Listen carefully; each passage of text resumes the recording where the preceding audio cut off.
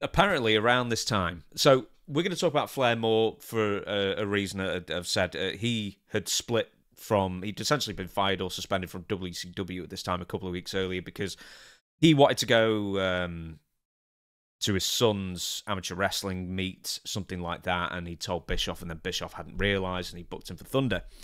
So apparently, and I'd only found this out a few days ago, is that the reason that Bischoff was so keen to have Ric Flair at this nondescript WCW Thunder show was because Ric Flair was going to be announcing a new 4 Horsemen. And you'll never guess, I'll give you 3 of them, and you'll never guess who the 4th one was. Where are we? Ric Flair's new 4 Horsemen would be himself, Dean Malenko, Lex Luger, and guess who the 4th one would have been?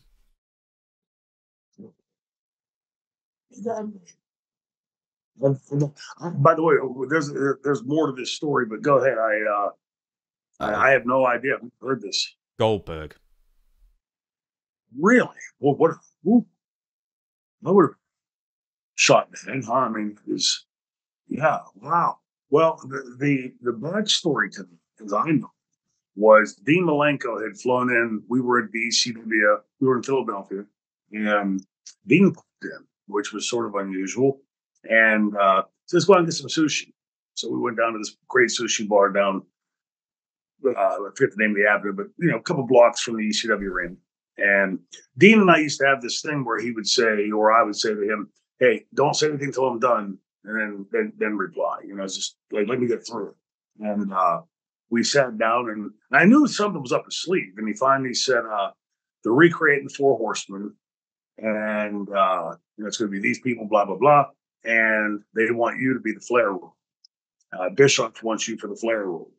And I said, "Well, we thought about it, and look, I was happy in ECW. I loved ECW. I respect the war on Dean. Dean and I had a little hiccup there towards the end, and we've gotten back on track. So I'm glad to hear he's doing well. But he wasn't ready to leave ECW. I don't think his business that probably would have. But I told him, no heat. Tell Bischoff I thank him for keeping me in mind. Yeah, hey, I didn't want to leave ECW. That was the biggest reason. And I also sure as hell didn't want to be the faux Ric Flair. I've been the guy. Remember, Paul wanted me to do his chop and his figure 4, and his woo. And I said, "Are you out of your mind?"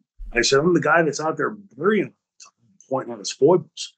Now I'm going to go out and emulate him." I said, "That just ain't going to happen." And I'm glad I didn't in hindsight. Because what the franchise became was because there was that brains. There was roots. You can see clear roots of the franchise in that. But there's that and a whole lot more. Hopefully, that was my intent.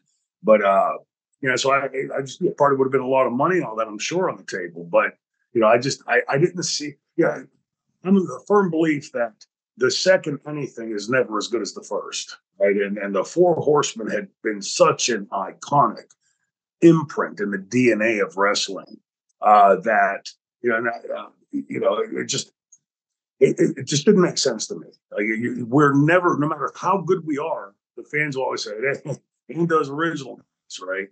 And again, playing the Flair Reed. I just didn't see myself in that role. But this is also around the time when that heat started with Bishop, that Flair floated the idea of leaving, and that's when the arm would come up and all of that, and that whole conversation. And it was, I don't know, you'd have to ask Rick. I'm sure Rick would probably give you 10 different stories over the years on it. It sounded to me from Mark, because Marty's a pretty straight shooter.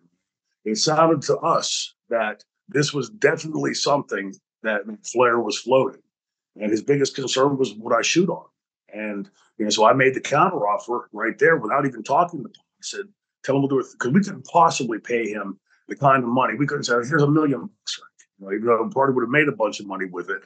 Imagine if Paul had been able to be the one that brought Flair and Douglas to the world. I think it would have been incredible. But we just weren't in a position to pay that kind of money. So I, on the spot, made the counter. 3 matches to show Rick my fealty.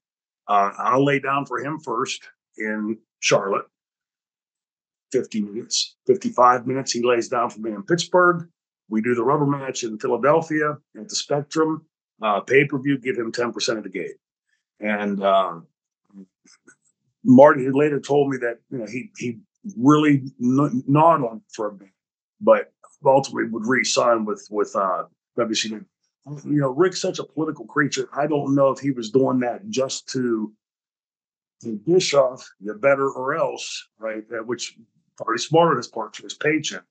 But you wonder how Rick could have rekindled his career.